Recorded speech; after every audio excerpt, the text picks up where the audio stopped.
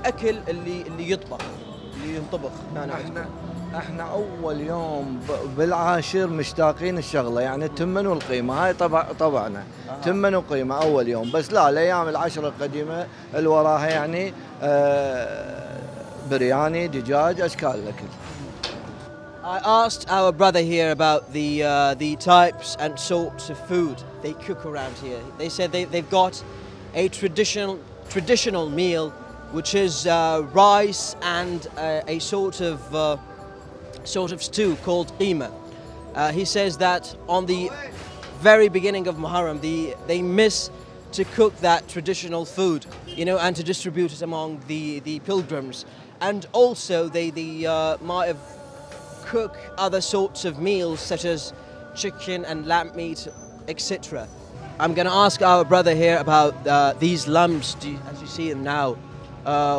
What is the story behind them, and what does it mean? أستاذ العزيز بس اشرح لنا قصة اللمبات هذه اللي اللالات. قصة اللالات هاي الزمن قبل كان الملوك والرؤساء من يتجهون إلى بلد يضووا لهم اللالات، يعني بالطريق لأن ظلمت بالطريق، عرفت شلون؟ فيضووا لهم اللالات والفوانيس على طريقهم كله. فأهالي كربلاء خصوصا يعني ما حد يعرفها بالمحافظات كلها، الكاظمية تعرفها وأهل كربلاء. هاي اللالات نستقبل بها الحسين، نعلقها أول 10 أيام، بالتاسع نوخرها. فاستقبالا للحسين نعلق هاي اللالات من زمن الحسين لحد الآن. من زمن الحسين لحد الآن. هاي قصة اللالات.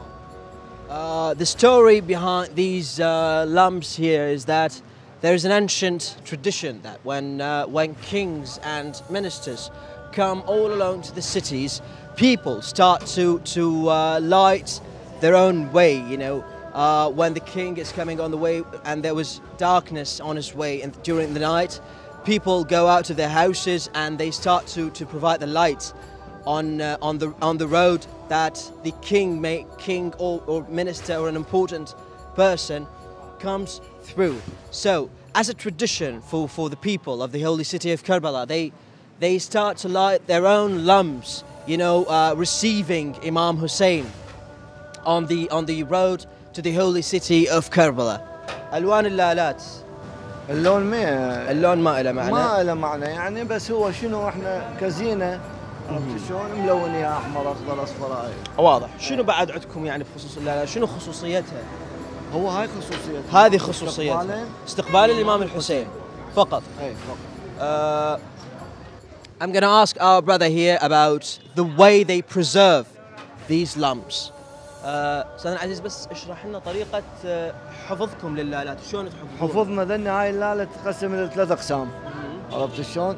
فنجيب كراتين جرايد، نلفها بجرايد بحيث ما يصير فرفورة على فرفورين ينكسر، نلفها بالجرايد وكارتونات ونخزنهم بالكارتونات، واكو حسينيات يعني اكو مواكب عندها حسينية ومسوي لها رفوف، فتتخلى بالرفوف، عرفت شلون؟ وتتغطى.